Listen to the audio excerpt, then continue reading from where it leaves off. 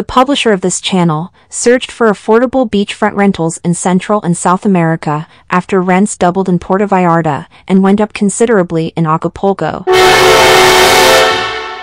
She found 4,600 miles of coastline with affordable oceanfront rentals.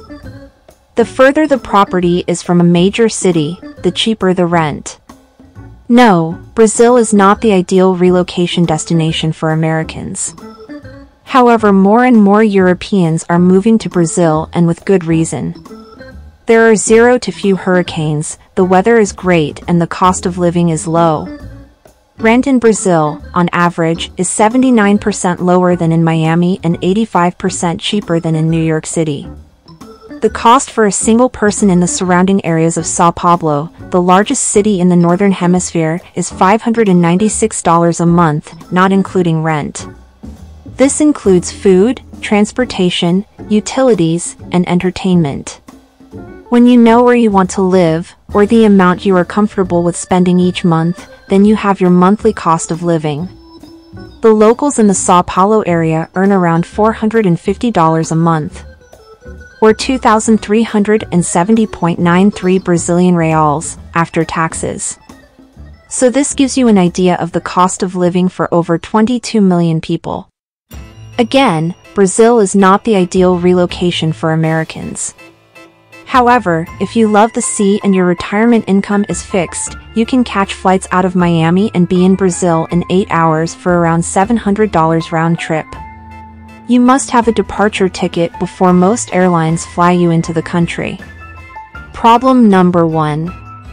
You do not speak Portuguese. No problem. The language school is one of the places you meet new people. Plus, Google's offline translator makes traveling to any country easier.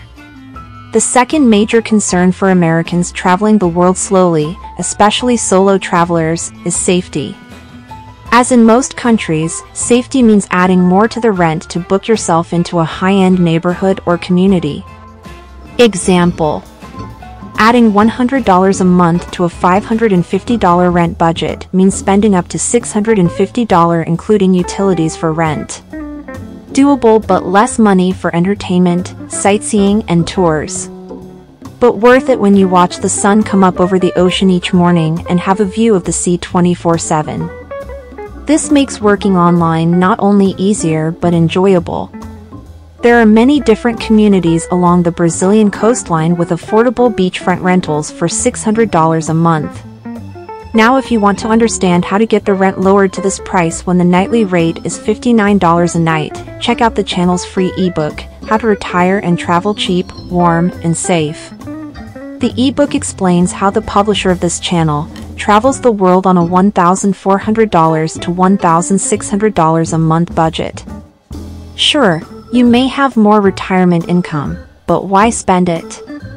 The other positive factors include buying condos or apartments in beachfront communities for around $85,000. With the digital nomad trend growing, these places are often booked 15 days out of the month when you purchase as rental income. The fourth concern was finding like-minded people in Brazil who speak English. This is easy. The ebook tells you how and where to meet new people who speak English. But here's the deal. There was another source of support for traveling to Brazil. When Sandy was in Miami for a couple days, on her way to the Dominican Republic, one of the taxi drivers explained that many people born and raised in Miami were moving to Brazil to retire. The taxi cab driver's information proved to be correct.